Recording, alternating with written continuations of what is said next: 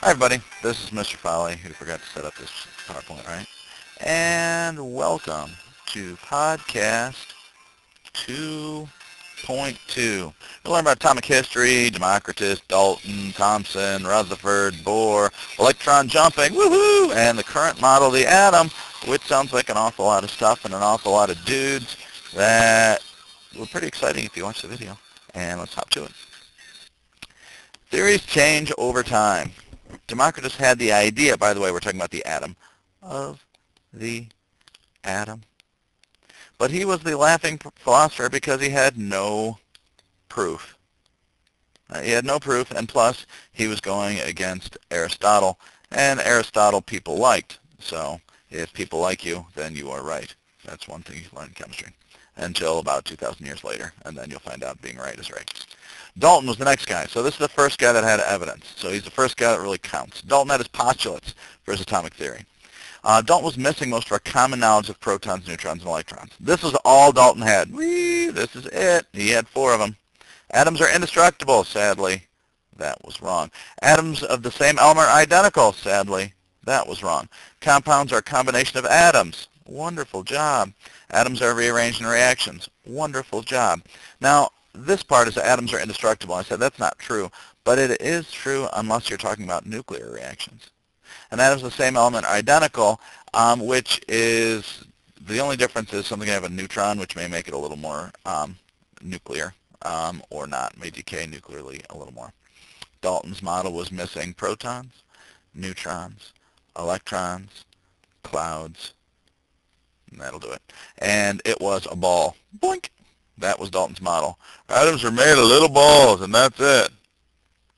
Thomson added the electron. So what Thomson noticed is you take a chunk of something, this should be something right down, chunk of something, shoot some electricity through it, a mysterious beam of light will shine through. And then if you put a magnet over here, say it's a positive end of the magnet is here, it'll go woo because it loves the magnet. Now light doesn't normally do this. Light is not attracted to magnets, or else if I held a magnet in the air, light would go towards it and it would be very bright, and the rest of the area would be very dark. So Thomson added the electron with a cathode ray tube, and it showed all matter has a negative part. Guess what that part is? If you guessed the electron, you're super smart. Thomson's model, it had the electron, but it's missing protons, neutrons, nucleus, I suppose, nucleus, and clouds. I don't know what you're talking about with these clouds. And all he added was that his model looked like this, a ball with little chunks of electrons in it. And that model is called, what does that look like? Oh, of course it looks like plum pudding. Welcome to being British and eating terrible food. Plum pudding, you'd have pudding with pieces of plum skin in it. Plum skin. And if that doesn't make your mouth water, nothing will. Rutherford added the nucleus. Rutherford's experiment was the gold foil experiment. So what he did was he took a radioactive source, and in the movie they talked about a machine gun that forever shoots alpha particles, which are big honking things. Okay, so he's shooting alpha particles, which are big, heavy things with a mass of 4 and charge of 2, to go through it, and most of them go through. I could do that all day.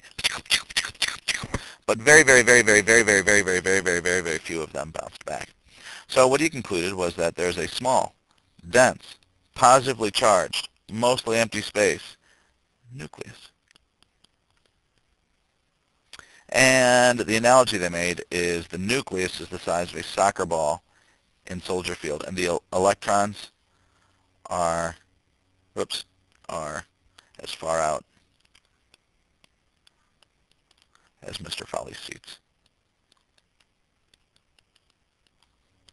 Mr. Folly never has good seats for any game. So here's a little soccer ball. Here's Soldier Field. And if you're sitting way up here in the cheap seats, that's how far out the electrons are. If you've never been to Soldier Field, yeah, you don't go if you get seats as bad as mine. So this is what Rutherford expected, and this is what Rutherford got.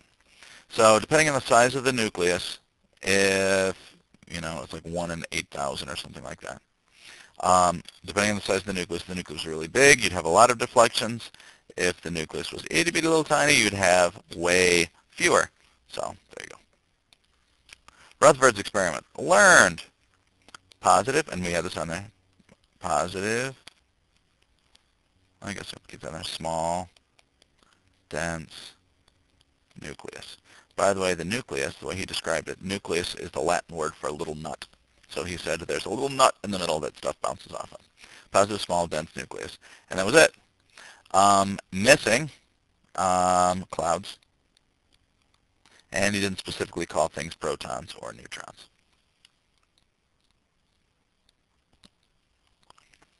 Bohr. Bohr saw these things. These are called spectral lines, or just spectra. And what he noticed was that everything gave off a specific spectra. If you add energy to it, it will emit specific lines. Okay, so this would be an emission spectra. And this is an absorption spectrum. And different elements have different ones. Say this kind of looks like a barcode, and every barcode is pretty much unique. And if it's pretty much unique, then you can use it to identify things. So if something falls from level 5 down to level 2, I guess is what that's labeled, then it will emit this color of light. And if it falls from level 4 to level 2, it'll emit this color of light. And what's different is the, I'm going to call this a ring, ring size changes with different atoms. Because you'd have different numbers of protons in here, and the different number of protons would have them be closer or farther away, kind of like you sit closer or farther away from people that you like or dislike. So, for example, everyone sits far away from Mr. Foley in the front of the room, and people sit very close to people that are well-liked. Well, sorry, Owen. So, you get these different colors that come out, and it makes a specific barcode. So, Bohr suggested that there are rings where you are either here or you are here. Or you are on this level, or you're on this level. You are never in between. So there is no spot in between. So these he called quantum leaps. And no one uses this word but me, but I like to use the word teleport. So the electrons are here, and then they are here, and that energy change of the teleport is emitted. So falling, I think this is on here next, all or nothing energy level, so it's the teleporting that happens. Close to the nucleus is lower energy than farther from the nucleus. Electrons emit energy when they fall. Ah! Electrons absorb energy when jump. They absorb energy to jump up there.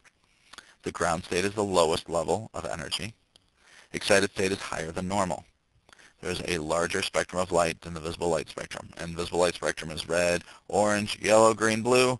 And then don't forget there's purple too, which is, this is indigo and violet, which is purple. But I'm colorblind, so I don't believe in all those. Quantum theory, this is the current model. Woo! Rings are wrong. This is the one that is correct. This is the correct model of the atom. This is the correct model of the atom. This is the correct model of the atom. Electrons exist in clouds, call them orbitals, and we can predict where they probably are. The Heisenberg uncertainty principle. Momentum, mass times velocity, and position of a small particle cannot be known at the same time to any degree of certainty. So we call the electron paths orbitals rather than orbits because they don't move in circles because rings are wrong. Shapes of overlapping clouds, so you don't need to draw these pictures, but know that they're funny shapes. Funny shapes. Look at the funny shapes. Those are the shapes of the clouds. Look at that. Look at that. Woo, look at that. It's a silly, silly shape. An electron goes from here to here to here. So the basics of the atom, the particles, protons, electrons, neutrons. Wow, that's, oh, my abbreviations for them, P positive, E negative, and 0. Location of the protons and the neutrons are in the nucleus. And the function of the proton is it determines the identity. Proton is also often called Z. Is also often called the atomic number. The location of electrons are in clouds outside of the nucleus. Rings are wrong. Rings are wrong. Rings are wrong. Rings are wrong. Rings are wrong. The function of an electron is to determine the chemical reactivity and the charge of the atom. The neutron is in the nucleus and it determines the nuclear stability, and the mass. And then we're back to the review. There's a bunch of dudes. Dalton, Thomson, Rutherford, Bohr. Oops. Models, billiard ball, plum pudding, planetary and quantum mechanical model. This is the correct one. This is the correct one. This is the correct one. Experiment, cathode ray, spectral lines, gold foil. Notice I didn't give you the experiments, the other stuff, because it's very mathematical. And that is it. So that's what I said, and I'll say toodles.